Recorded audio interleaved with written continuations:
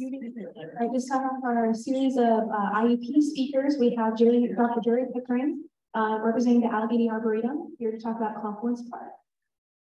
Good afternoon, everybody. Thank you for being here. The Allegheny Arboretum is in the entire IUP campus. And before we really talk about the Arboretum and the Confluence Park, I want to talk a little about sustainability. That's why we're here. And when I was asked to give a talk here, I thought, well, I know a little bit about sustainability, so I guess I'll Wikipedia. And this is what I found. There are three main pillars of sustainability: economic, environmental, and social. The three P's: profits, planet, and people. These are the pillars that support the goals of sustainability to safely exist on Earth over a long period of time and to maintain a healthy and biocapacity of the environment. To maintain the health and biocapacity of the environment. My question was, well, does the Allegheny Arboretum support and fulfill these requirements of what we would call sustainability, particularly profits, the planet, and the people, the three P's? Well, let's see if it does, in fact. But before we do that, I want to give you a little bit of information about the Allegheny Arboretum at IUP. Interesting, we were talking with some people before I came in here, and we asked them, do you know anything about the Arboretum? No. That doesn't surprise me. So here's some information about the background of the Arboretum at IUP. It was established in 2000 by then President Larry Pettit. In 2005, we became actually a part of the university, a little square over here. We're part of the, administered by the Vice President of Administration and Finance, basically under the Facilities Department.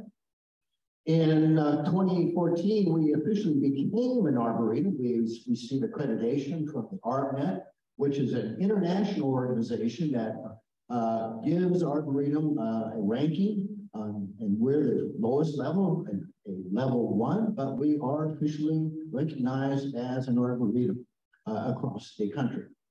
In 2015, Best College Review looked at the top 50 university arboretums across the United States. Yes, there are a lot of arboretum at universities.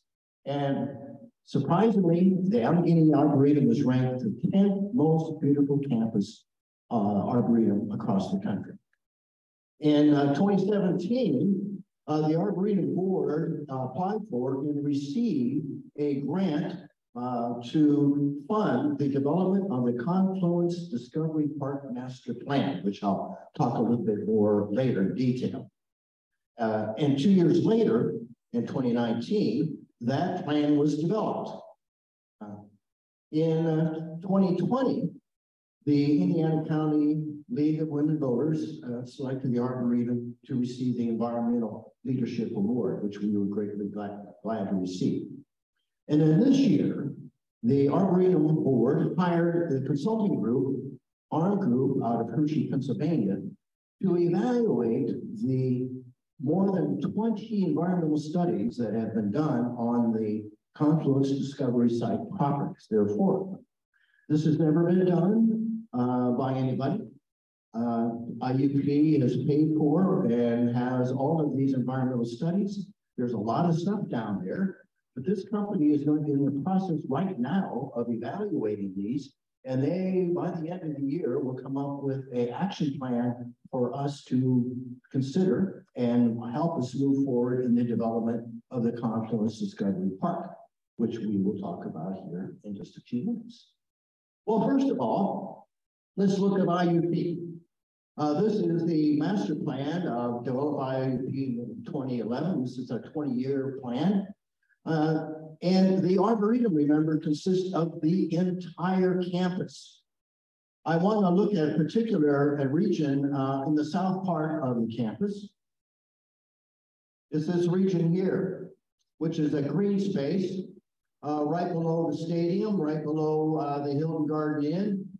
We see it's kind of a green area with trees and some waterways, trails. So at least IUP recognizes this as a green space.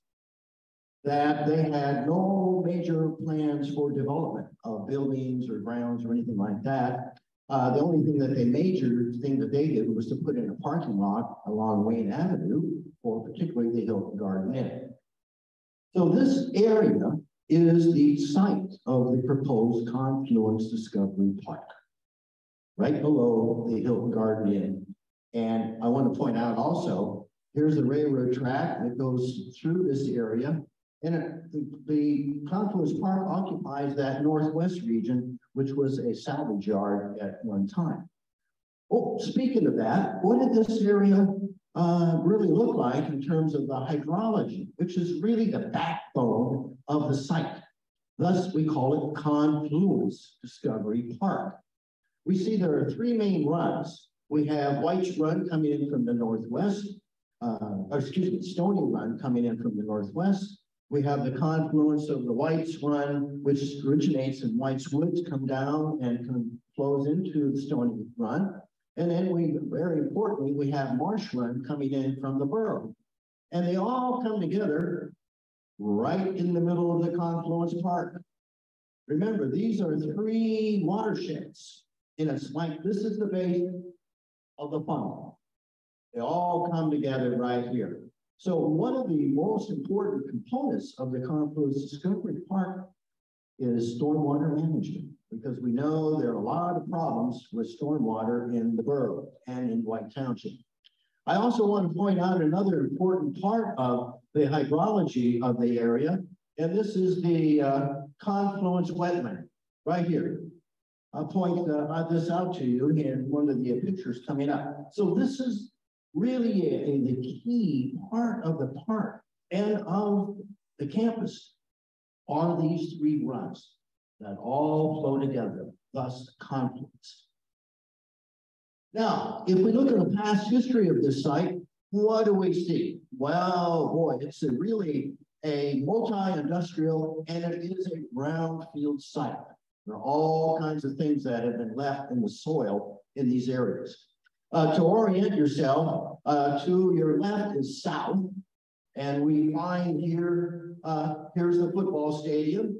And look at this area here. This is Wayne Avenue, the railroad track. And we see here that this has been a home of a multitude of industries. Some not so good, salvage yards, scrap metal, automobiles. And interesting, it was the home also of the first fast food place here, Wendy's. I can remember when it opened up, cars were lined all the way around. That was a big thing. So this is really an area that has been utilized by a variety of industries, and they've left a lot of bad stuff in the soil. Now, if we take another look at this, kind of the past and then the current. On your left is an aerial view of the Confluence site. And this is from '07. And what do you see? A pile of junk, really. This is salvage material. You see all the roads that are kind of going through the area. Up here is the Braun property, which is also salvage. And you really can't see the confluence of Marsh Run and Stony Run very well at all. You can see where, here's where Stony Run's coming in. You can see the trees here, but look at all this. That's what people would well come into Indiana, and this is what they would see. And today, though, look how it's changed. It's all green just about. Now, part of this is due to the fact that when they did the Hilton Garden Inn, they basically capped everything. Rather than disturbing the soil, which they did minimally when they built the Hilton Garden Inn, they basically put a layer of soil over everything. You know, what you do when you have a dirty floor, you sweep the dirt under the rug. That's kind of what they did. They just covered it. But life has come back. Green has come back. And life has come back. How do we know that? Well, to understand that, this is an aerial view looking south. The confluence would be just out of your view to the left. On the right, you can see the Confluence wetland, which is really what I call an ephemeral stormwater basin, because here we see it kind of midsummer, it's full of water. I've seen it higher than that. This spring, when we had all that rain, it was actually flowing out of the wetland, but by summer, midsummer, late summer, it can be totally dry. Now, we also see the other important thing here is the biodiversity of the site. On your left, we see where that stony run lined with trees. And of course, on the right is the wetland. And in between, we have open meadow. And we have this creates a lot of edges, or not only caused by the vegetation, but then that will support a diversity of life forms. And probably one of the best examples of that are the birds. Recently, I talked with John Taylor, a former retired faculty member from geology and an ornithologist. And over the last several years, he has studied and recorded the number of birds on the Confluence site. 125 different bird species he has recorded. And let me repeat that, 125. That's a lot in a small area. Here are a couple of them, the great egret, and most interesting, the yellow-crowned night heron. Only time it's been reported in Indiana County, and the first time was at the proposed Confluence site. Why? Biodiversity and the vegetation and the wetlands. And it supports a lot of birds coming in the spring and the fall that are migrating through. It's because, again, of the Confluence wetland that's there. So we see that there's been some recovery, so to speak, without a lot of effort. Well, what are we proposing for the actual Confluence Discovery Park? This is the master plan. And what we see here is our runs. We have marsh coming in here, stony run coming in here. Here's our wetland. Here's the open meadows, and there's the welcome center here.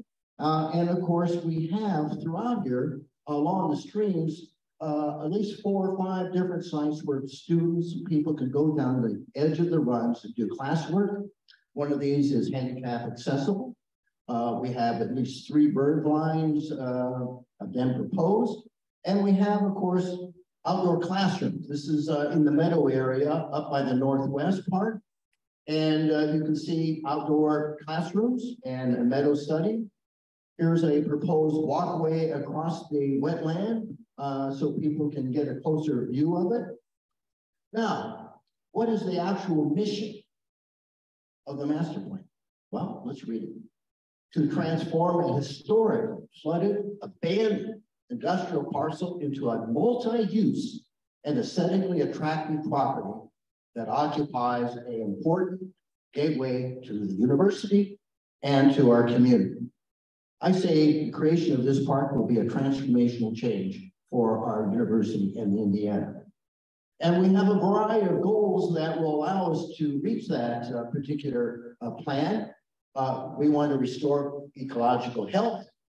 We want to foster new curriculum. Right now, we have an academic committee that we have faculty and students who are already utilizing the Arboretum. Because the primary goal of the Arboretum and IUP is education. We want to create a shared amenity between the university and the community. This is going to be constructed over a multi-phase process. We want to demonstrate innovative remediation and land restoration processes. And finally, one of the most important things is to catalyze economic restoration and economic development associated with the Arboretum. We know this will happen because it's been recorded in other university and arboretum across the country. So let's go back to what we started at, the pillars of sustainability and the goals. Has the Arboretum, will the Confluence Discovery Park support and fall under what we call the goals and the pillars of sustainability? And I say yes. We are dealing with profits, economic development.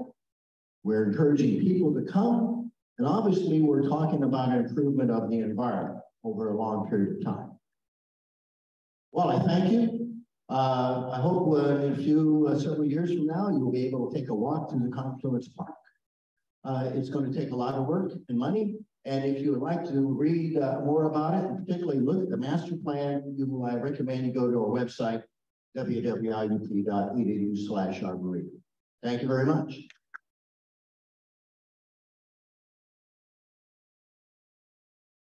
Any questions?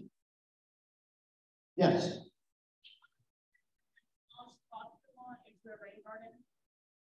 To demolish. The demolished Foster lot, possible to turn that into a rain garden. We've been asking SBA to press on it for a while, and no one's ever done anything about it. I think IUP a few years ago considered building a rain garden, but the price was something like $100,000. And under the current economic situation, I think the university decided to back off on that. We've looked at other places on campus for water gardens. It's not out of the picture, but under the current economic situation, I think it's one of those things that's going on the back burner. Unfortunately, it's a reality in the world we live in. Does the master plan have any plan for that Foster lot area? I can't answer that. I don't know. I'm not directly involved in the IUP master plan process. And it's only something, when you talk about a master plan, that's something you kind of dream about. But do you get everything? Usually not. Things are flexible. Things come and go, and you have to be flexible. You try to get the main things. So that's a good point, though. Any other questions? All right, thank you. Okay, Brian Okey. I have been in the geography, used to be the geography and regional planning department. Now we are geography, geology, environment, and planning. I've been there for a good long time. And I have always looked at the community as kind of a laboratory for my environmental courses. I've taught conservation, I'm teaching conservation. I've taught freshwater resources, biogeographies. Of course, I've developed geography of energy, and I'm probably forgetting something. But since I've been here, I have been fortunate to work with people like Sean Bussler. Currently, we're working with Bob Savo over the County Conservation District in exposing students to real life issues and problems and getting them dirty. I like to get students dirty and wet and thinking about what's going on in their own environment as much as some of these other places we read about. So on that score, I typically have a field project in these courses, and I'll show you a few slides to highlight what we're doing. Well, this one is a few images from 2 weeks ago. We went out to Brown's Run over east of Clymer with Bob Sabo and did some macroinvertebrate sampling. Upper Two Lake has got some mine drainage, and this semester I've opted to work with the County Conservation District and do a little bit of sampling up there. I think we're scheduled to go out Tuesday. This is the third rescheduling. You know, the weather has not been easy to work with this semester, but that's kind of the nature of it. In fact, the Confluence Park is exciting because one of the biggest obstacles to a community laboratory is you can't very well get out there and do much within the space of class time. So you have to be creative with time, and you have to work with students, and you have to orchestrate these field excursions. And that's hard, but having something like this on campus will be tremendous. It'll be a huge opportunity. So macroinvertebrate sampling is going on. White's Woods is one of our laboratories. I've used White's Woods off and on for a few years. In fact, Jerry took my students out with me and helped to shed some insights on the park years ago. And it's been an ongoing source of debate, as many of you in the community are aware. So I, this morning, was out with some of my students who are going to try to put out wildlife cameras and try and do some exploratory work on the deer population. I've got another grad student who has taken on an invasive plants project as well. She'll probably look at barberry in the park. So these are some things we're doing this semester. Oh, last summer, I worked with Amber Lawrence. Actually, she did it mostly herself. I wound up being away for much of the summer, but some of you are familiar with the work that she did, surveying attitudes about use of white woods and various proposals to timber or hunt or other things. And she got some data. I think she did around 200 interviews hanging out around the entrance to the park over the course of the summer. So that was a USOR project, an undergraduate funded project, of which there were several this past summer. So when we can get away with it, my colleague, Dr. Sudeshna Ghosh, and I have gone to India. We've done this on 3 occasions, mainly thanks to her connections. I kind of tag along and try to appear useful. But really, we are taking advantage of the tremendous working relationship we've been able to develop with her alma mater, Indian Institute of Technology at Kharagpur, near Kolkata, and we have gone 3 times. And the second time, each time, we don't want these trips to be kind of tourist excursions where you take pictures and gawk at the landscape. They've all involved some measure of observation and data collection. It's very hard to plan and do that when you're only there for a maximum of 2 weeks, and you don't even get to see the place until you're actually there and have to collect data. But the second trip, we went to Darjeeling up in the Himalayan foothills, and anybody that's heard the word Darjeeling is probably a tea drinker. We are standing there in a tea garden, one of the larger operations, and it is operated by a fellow named Raja Banerjee, who's a very progressive, forward-thinking fellow.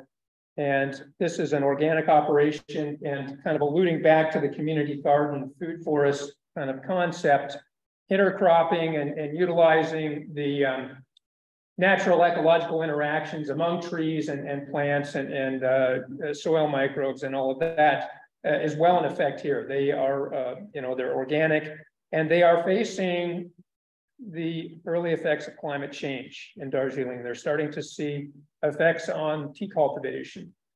The use of trees perhaps is a way to shade and shelter the tea gardens under these changing circumstances. It's early to see how this will play out.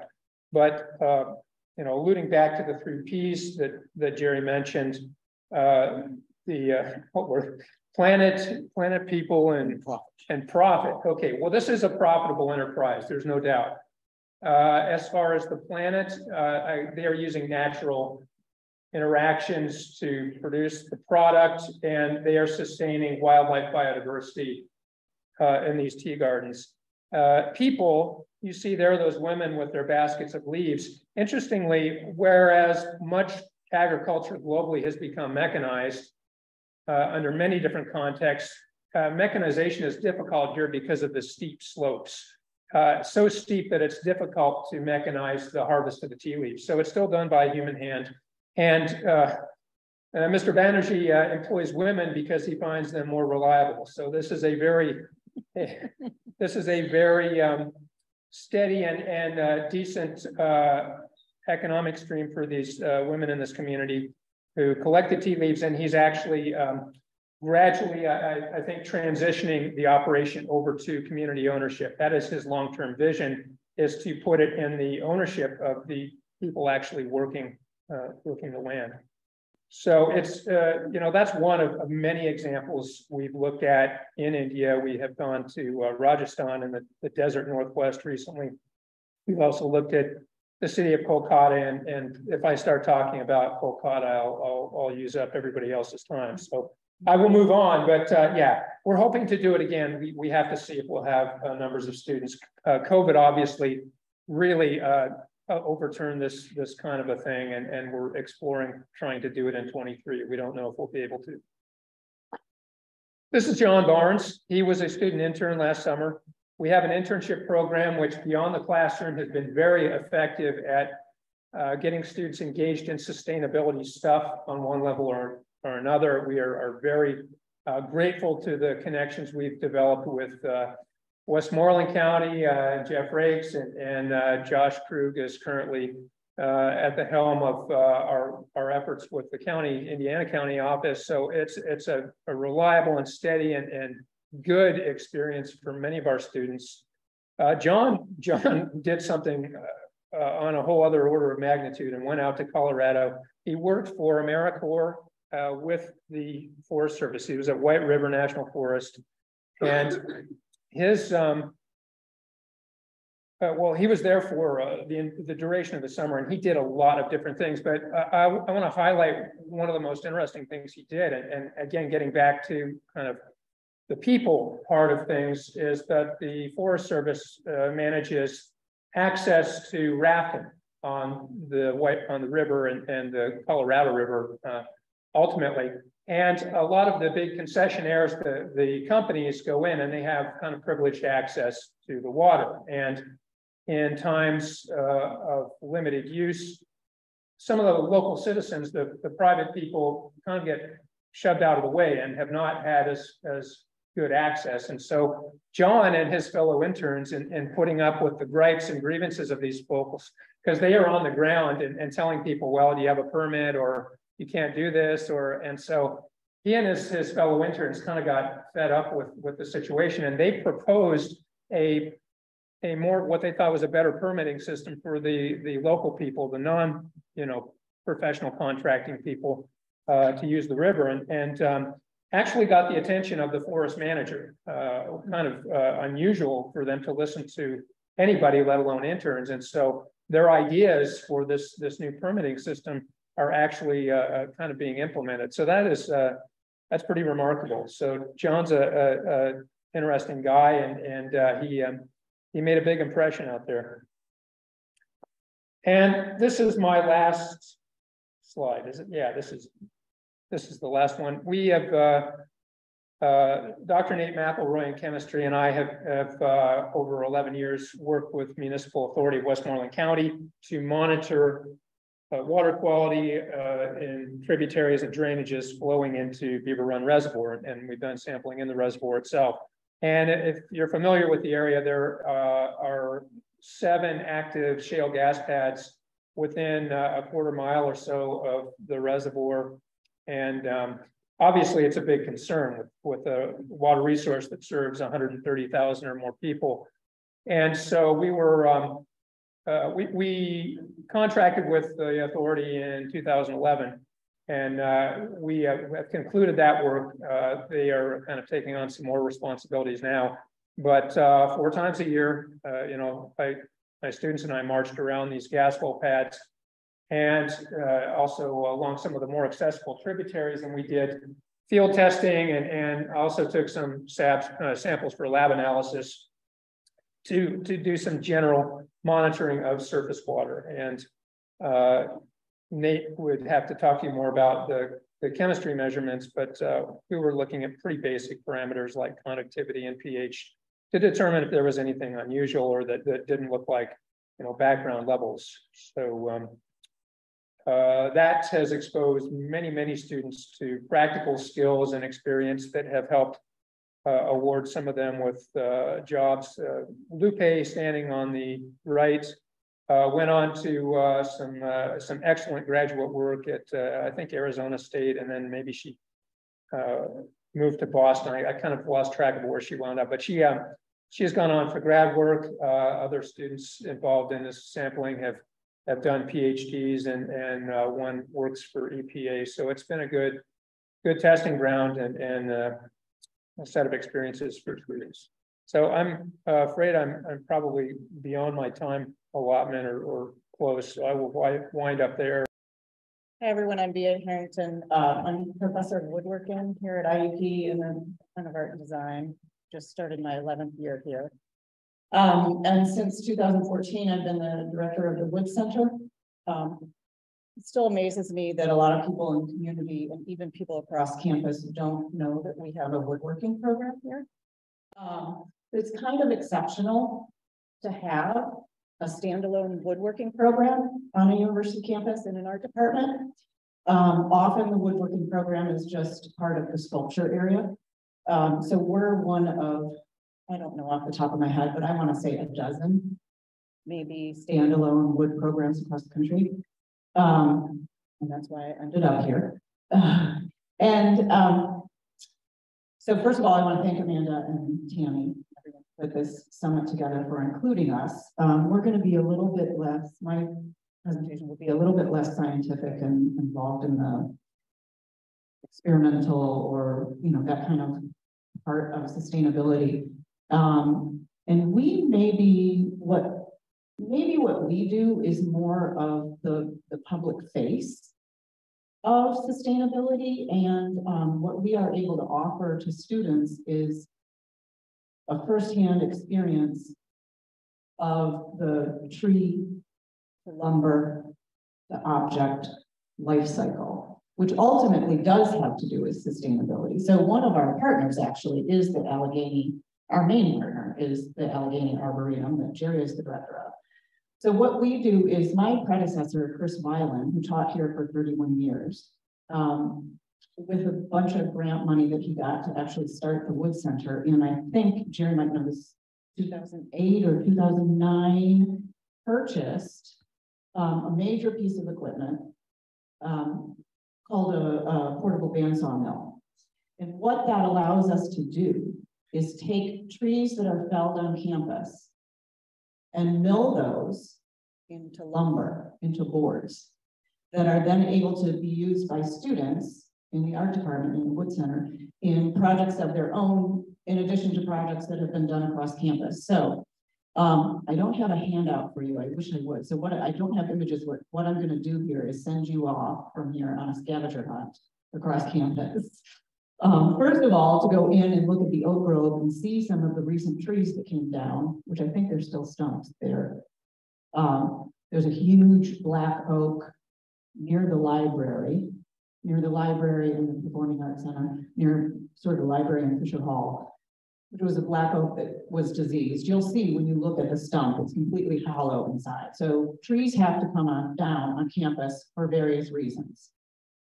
Right, some of those are due to disease, because diseased trees create a safety issue, not only for other trees, but also because they might, you know, come down and injure someone or damage a building or something like that. Trees also, the other main reason that trees come down is construction. People don't like trees coming down. So for whatever reason, people don't like trees coming down. And the Arboretum, hats off to the Arboretum, does an excellent job of planting new trees. And in fact, one of the recent projects is to replace all of the trees that came down for the Kopchik building. Am I right? And so we're replacing all of the species of trees that came down there. So what we're able to do is take any tree that comes down on campus, and I always try to make clear, we never cut down a tree on campus, which is the Allegheny Arboretum. All the trees on campus are part of the Allegheny Arboretum. We never cut down a tree for the purposes of milling it up into lumber. What we do is use the trees that are coming down anyway, any of them that are sizable enough.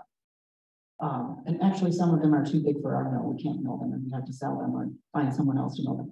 But any of the trees that are sizable enough, we mill into lumber, and then we have to dry that lumber. So we have a drying shed out near our mill, which is out by Robert Shaw, by the Rose Street entrance to the campus. You'll see our little drying shed, and the Wood-Mizer portable bandsaw mill is out there as well. When you air dry lumber, which is what we do, commercially now lumber is kiln dried. So lumber's cut, all the wood is stacked, you know, size stacked, put in a big, huge oven, a kiln, and dried in, depending on the thickness of it, maybe 2 weeks. For us, we air dry all our lumber because we don't have a kiln. So that means it takes 1 year per inch of thickness to dry a board. So this is also an amazing opportunity to allow students to see sort of slow technology at work and the benefits of slow technology. So one of the things that I say to my students is, when you think of the lumber that we have and that we get to use, it's a little bit like if you compare it to the commercial lumber industry and going to a lumber yard and saying you are going to build a maple table and you need 2-inch thick stock for your legs, an inch thick stock for the aprons that go all the way around, and then maybe 4 boards that are 1 inch thick that are, 8 inches wide or so to glue together to make the top. You're going to go to the lumber yard and go find the 8/4, 2-inch thick. They have to do math, which is a real struggle these days. But anyway, 2-inch thick lumber for legs, 1-inch thick lumber for the other parts. And you're going to just go find a bin of maple that varying sizes. It's a little bit like when you go to the grocery store and buy a gallon of Dean milk. How many cows' milk is in that gallon that you're buying? And where did that milk come from across the country, right? It's a little bit like that when you go to the lumber yard and go use the commercial lumber industry compared to what we're allowed to do here. So here, a student can build a bench out of one log where all the lumber came from that one tree. That's a very different kind of way of using material and understanding material. And so it's not just student projects, but we've also done various projects across campus. A lot of them are benches. So I'm going to send you off to look. There are benches in the Performing Arts Center, in the glass atrium area that connects Fisher Auditorium to Waller Hall. There's a bench that was designed by my predecessor, Chris Weiland, and built by Chris and several students before I even came here, that were built from a tree that was standing in the oak grove that atrium was actually supposed to look out on. And then eventually that tree was deemed diseased and had to come down. And so that lumber was processed, and the Performing Arts Center commissioned the Wood Center to design and build a bench. So now there are a couple of benches over there, and we have one down in Sprawls as well. Also, if you go down into Sprawls Hall, which is where the art department lives, down in the basement where the Wood Center is, there are several benches on that ground level that are, all the oak benches down there are made from campus lumber.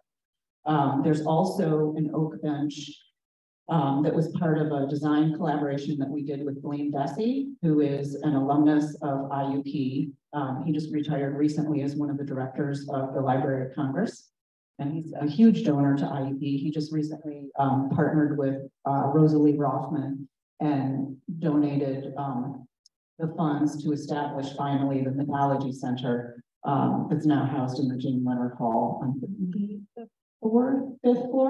Okay.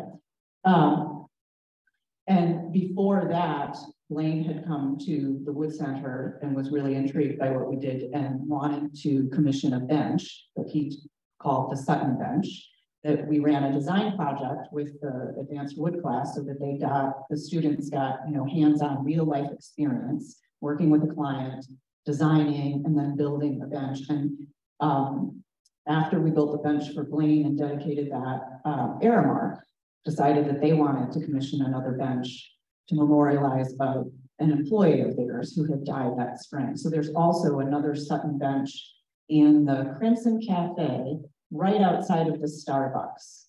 So in the Crimson Cafe area, just on the other side of the Starbucks against the wall, is one of those benches. And it has a wonderful laser engraved image on the back of the bench. That was an image that another art student took in the oak grove, a panoramic image of the oak grove that spring with the leaves and the trees, just, in that sort of lacy effect that they have when the leaves are just starting to come out. So that's the scavenger hunt. You guys can go out in the oak grove and see the trees that have come down, see the various benches across campus.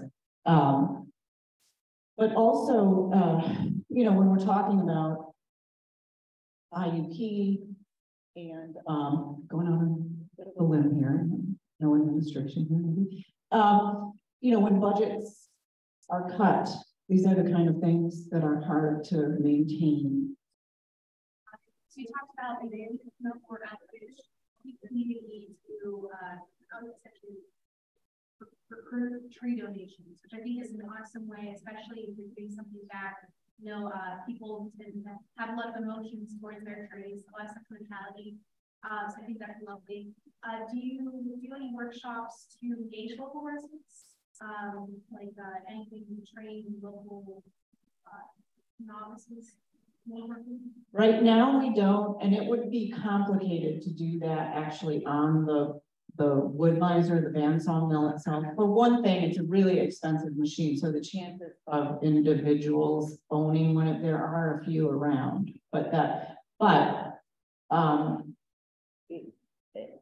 it is my intention to open up the Wood Center to more community programming. IUP used to have an extended studies program. Now there are still non-credit classes, and I'm working with those people to figure out how to, but we don't have a graduate program in the art department anymore. So that would have been an outlet for grad students to be able to teach classes to local community members, but we don't have that. But there are some ways that, yeah, that we could do this. Dr. Larkin would probably be very helpful with that. Dr. Larkin? In biology. That's basically his main focus is sustainability and cutting down trees and planting them and regrowing them and working with community leaders.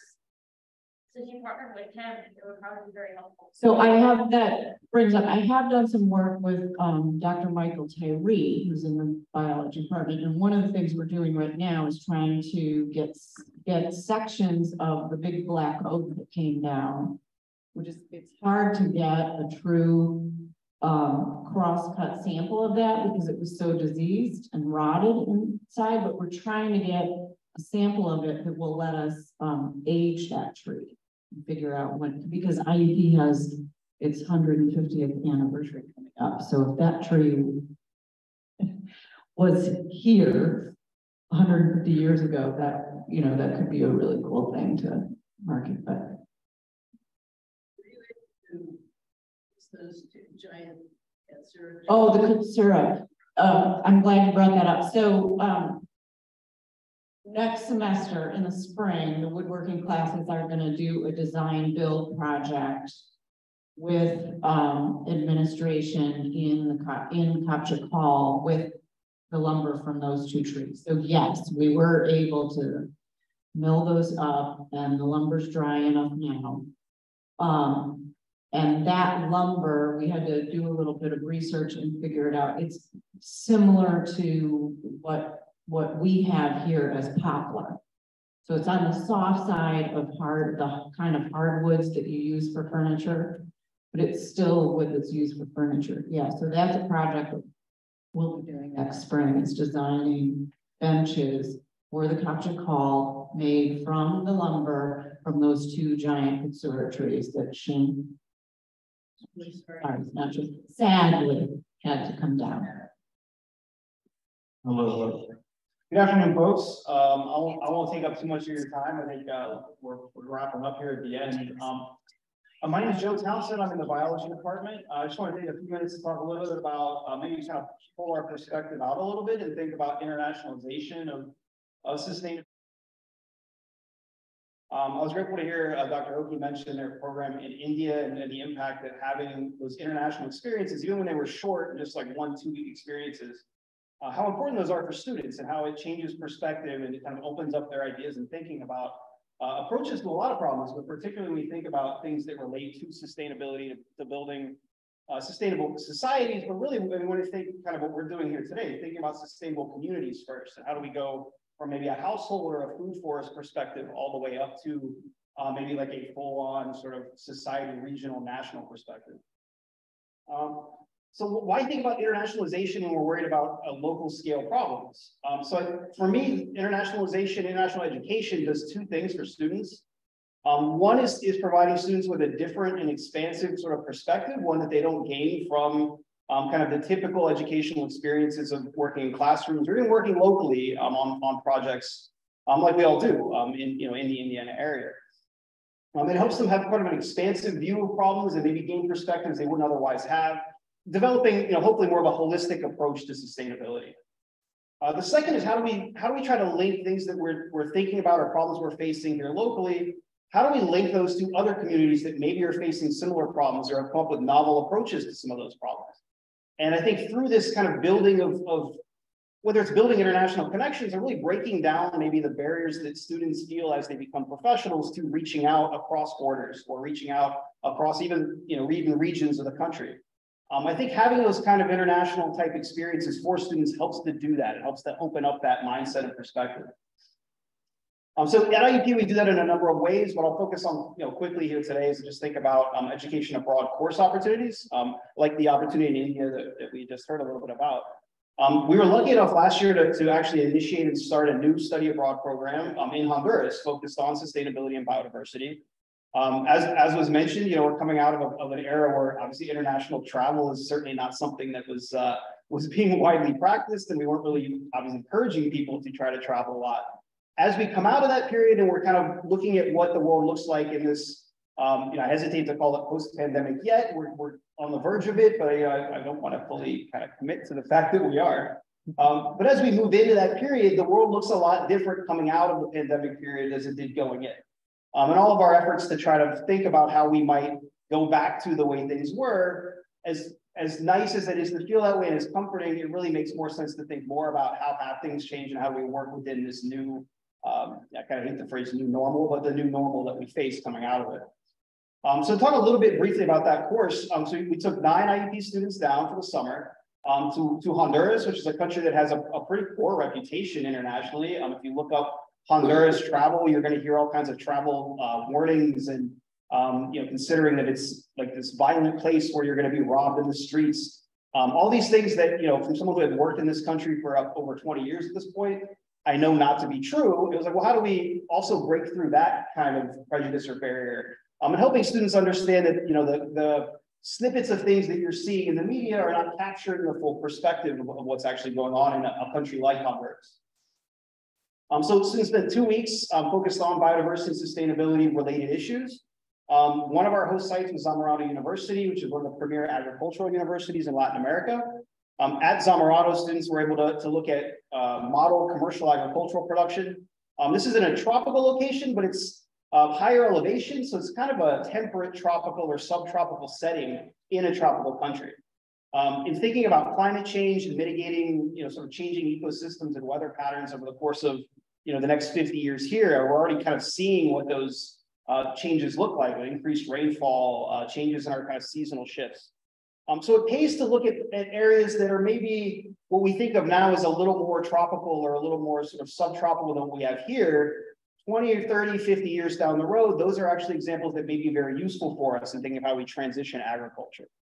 Zamorano does a nice job of looking at kind of large scale commercial agricultural production, but also looking at home scale, like sort of backyard, what they're called huertas, small agricultural production setups, basically like a community garden type of approach, but one that's managed at a household level and kind of contains all the aspects needed for food production at a household level.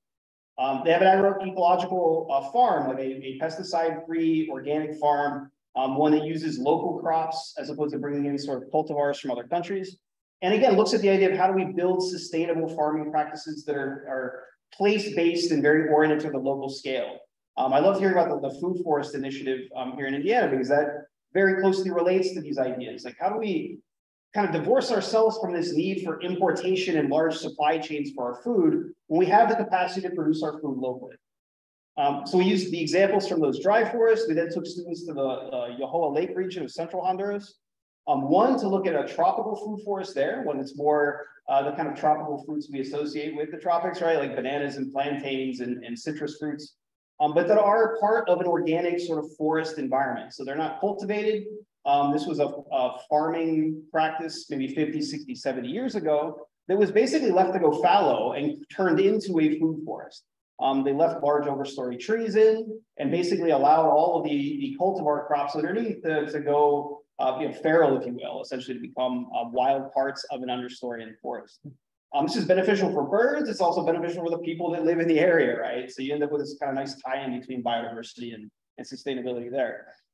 The real focus on our lake region, though, is to think about an issue that I think faces all of us when we think about sustainability, and that's common resources and how those resources can tie in local areas and how they're oftentimes misused and exploited.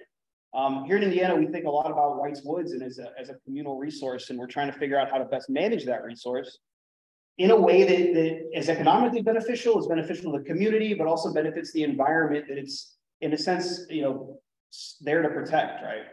The Yahoa Lake is a large freshwater lake. It's a resource used by all the people around it. It provides fresh water to people around it. It's irrigation for farms. It's also a place for commercial fish farming. And so tilapia farming is done in the lake, both at a commercial level as well as by artisanal fishermen. So here's a communal resource that no one pays to use, that companies have decided to set up commercial farming operations in the middle of, because there's essentially no one to tell them not to do it. And so you end up with this conflict between a very important source of economic production, the tourism that goes around the lake. It's a very scenic place, and this is like a big draw for ecotourism, both locally as well as internationally. People travel to Honduras to visit this site. So how do you juxtapose those different kind of stakeholders and the needs of those stakeholders to continue generating economic activity while also protecting the resource itself? So I think these make really great case study, like living case studies for students to go and observe, talk to people that are and interact with people working in those systems, and help that to inform their perspective as a future sustainability professional. One other thing I'll mention about that program is that, for one thing, to talk to a group like this about something we're doing for some of our students is nice to hear, but how does this impact Indiana? So one thing that we're looking to do is expand, and we're already discussing this with teachers at the middle school and high school level here at Indiana School District, how to create opportunities for workshops for those teachers that go down and take part in these same activities, so that they can inform their own teaching of kids here in the district about these kind of issues firsthand. Not so much like let's show a video and talk about some problems some people might be having, but no, your teacher, Professor so-and-so, was here this summer and this is what they witnessed and what they participated in. That kind of firsthand connection is critical. I think that's what changes people's perspectives. I think the second part of that is to expand it beyond biology. I'm a biologist, so for me, I always think about like, let's go work on biodiversity and let's do research projects related to ecosystems and diversity. But there's so much more to offer with systems like this. So we're expanding this coming summer to include anthropology students in an anthropology course, focused primarily on indigenous land use, indigenous rights and conflicts associated with some of these same kind of communal land conflicts, like the conflict between international development and local scale needs. So how do we continue kind of building that out, right? And allowing other people to participate and having as much impact as possible. I think for me, all this comes down to like a simple thing, right? Which is that as IUP or as any other university, our primary real goal, we'd say, is education, but really what we're trying to do is train the people that can fix these problems in the future. We're thinking about sustainability issues facing our community, the region, the nation, the continent as a whole. And we're going to be in these problems together. How can we help expand the perspective, change the viewpoints of the people that will be those leaders? I think we benefit the most by having a set of leaders with those broad perspectives and ideas, right? They can bring from examples that aren't local necessarily, because as we've already started to see, as climate change sort of becomes the standard, the change becomes the standard for the coming decades. We're going to need to pull perspectives from places that we're not familiar with, because our local environment will cease to be familiar to us. And so until we can kind of start bringing in those other perspectives, we're going to have trouble coping with those changes as they sort of present themselves to us. So I think that's about all I want to say. I want to mention, this idea, right, that expanding the viewpoint and kind of wrapping up all of our local scale focus, which is where the focus does need to be, but looking for ways to bring in other perspectives, right, and to help us plan for those future crises or future changes as we deal with them with those broader perspectives. Yeah, thanks.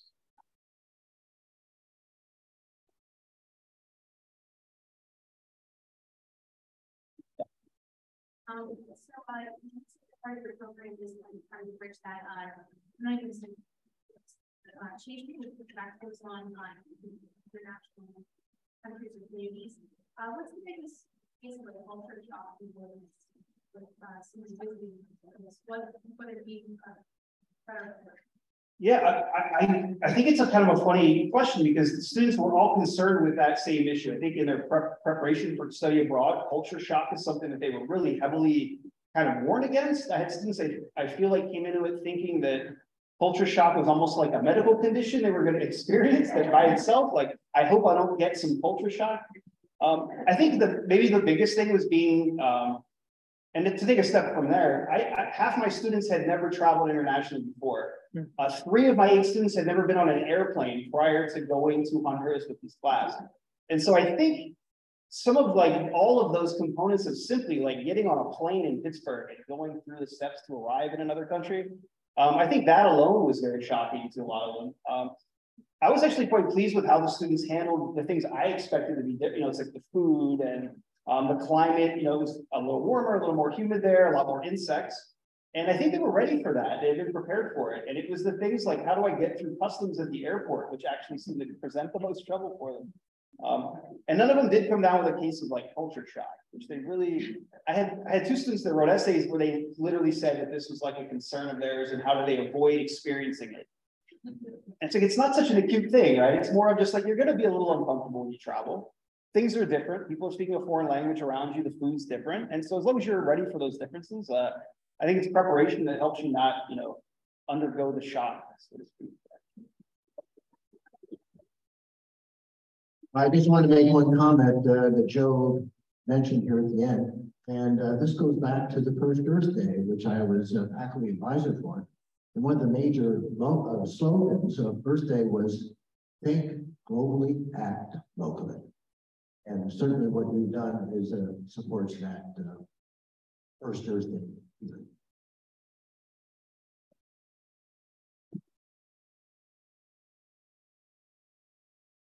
All right, I want to give a big thank you to everyone who attended today. You know, I really appreciate you taking time out of your 3-day weekend for this event and to encourage and promote sustainability in Indiana County.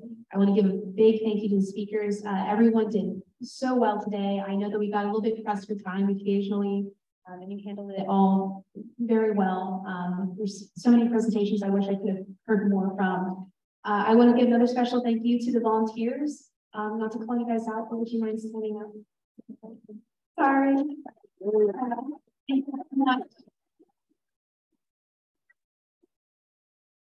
You guys, you know, without you being my opinions today, I don't know what I would have done. Probably would have lost my head. I want to give a special thanks to Amanda Pohl, Cindy Rogers, and Adrian Smithcheck for their help in the various ways I've had to coordinate this event, whether it be helping me get this lovely venue to begin with, or helping me recruit speakers and EV our owners. That was a huge help. So thank you so much.